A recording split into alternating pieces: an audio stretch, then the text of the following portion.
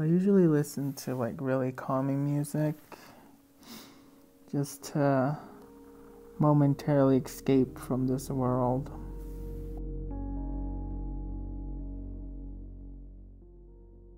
The majority of my childhood was spent outside exploring. I would just constantly be doing stuff. Like I would constantly be scribbling and doodling and working with construction paper. I think when people grow up, they sort of lose that drive, that sort of innocence.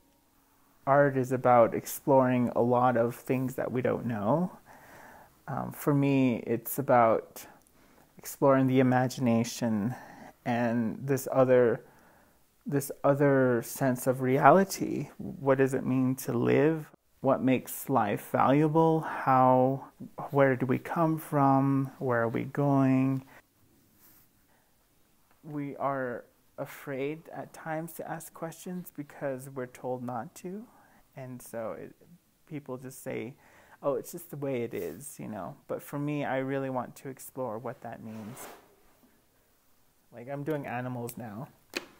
And so it's only until later on that I understand what the work was about, you know.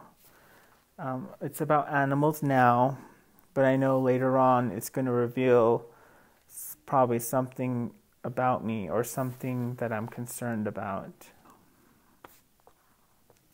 So I think that's one of the advantages of being an artist is like you are a philosopher in a sense, but you're not affiliated with any particular school of thought. You just kind of you are who you are.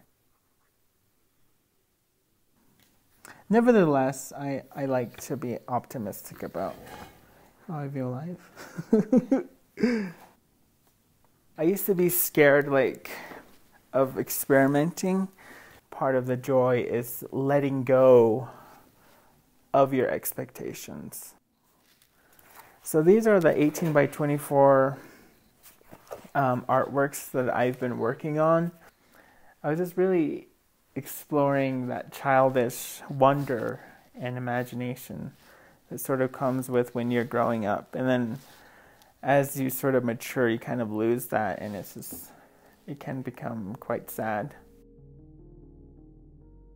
With mixed media, that allows me to really explore as much as I can and to have fun with it and to become a child again.